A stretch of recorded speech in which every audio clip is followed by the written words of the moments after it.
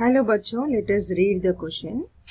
2 moles of an ideal monoatomic gas undergoes reversible expansion from 4 liter 400 Kelvin to 8 liter such that TV square is equal to constant. The change in the enthalpy of the gas is.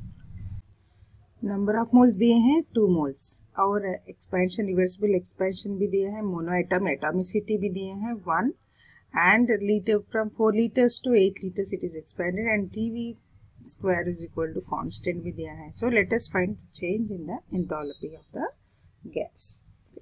Now T1 V1 square is equal to T2 V2 square already यहाँ पे दिया है. TV square is equal to constant. Next from this equation T2 is equal to T1 into V1 by V2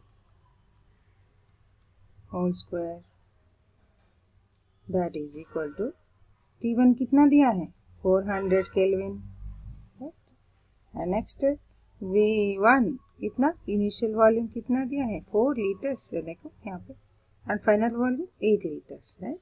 So 4 by 8 whole square. So हम solve करें तो कितना आ जाएगा 100 Kelvin. This is T1. T2 हमारे पास आ गया. अभी हमें फाइंड आउट करना है डेल्टा H फाइंड आउट करना है. So delta H is equal to N into molar heat capacity and the difference of temperature delta T. So N is equal to atomic moles, number of moles कहाँ कितना दिया है problem में, initially देखो 2 moles दिया है ना. So 2 into this Cp molar heat capacity, the difference of temperature T2 minus T1, T2 minus T1. So what is the T2? T2 is 100, right?